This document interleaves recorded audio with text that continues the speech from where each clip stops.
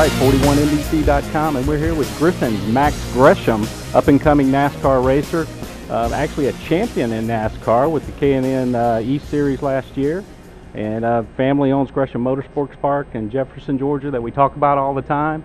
But Max, you're here at Atlanta Motor Speedway this weekend. This is a big step for you in the Truck Series.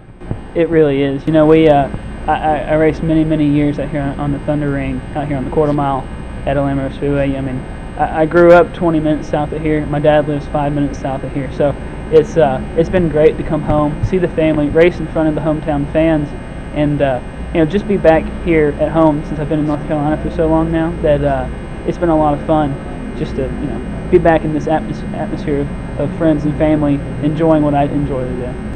Coming from the K&N Series, that's a lot of shorter tracks, smaller races. Is it a big jump to the Truck Series? A little bit. You know, the competition level in both those series is pretty confident. I mean, the K&N Pro Series East is a great stepping stone. I love my time there with JGR and the number 18. So it's definitely been a lot of fun in that series. But when you move up, the competition level is even tighter.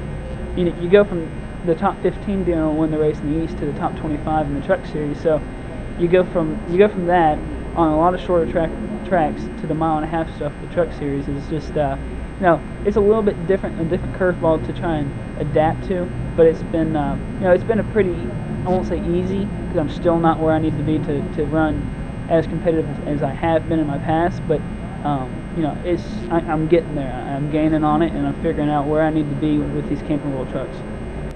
How special does it feel to come home to Georgia to race on the big stage here at Atlanta Motor Speedway? Well, like I was saying, I mean, my dad lives 5 minutes south of here. My late model shop is 5 minutes south of here. So, you know, I've acquired quite a group of local fans that have watched me race all the way from my start at 8 years old, now to 19, 11 years later. So it's definitely been surreal. I mean, it's a very emotional weekend for me and my family.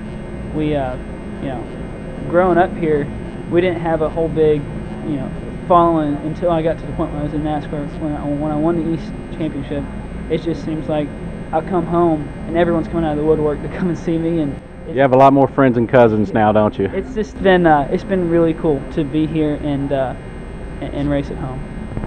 What's your goals for the season? You're not running the full schedule in the Truck Series, but you've got some more races coming up. What's your goals to finish out the season? We got 4 more races after this one with Eddie Sharp Racing. This is my first race with Eddie Sharp Racing this year in the number 8 truck. So, you know, we're looking forward to running really strong at this one. Our main goal for this weekend is to finish on the lead lap and bring the truck home in one piece. If we can do that for our first outing with a new team, new crew chief, new everything, it'll be a strong weekend for us. Going forward in the season, we want to try and, you know, we want to run in the top 5. This team's capable of doing it. I'm capable of doing it. It's just between me and Chris Showalter, my crew chief, trying to figure out our ins and outs of each other to get the truck as good as possible and put ourselves in position to be there in the top 5 in those races. Any idea what your plans will be for next year? Maybe another year in the Truck Series, or have you even thought that far?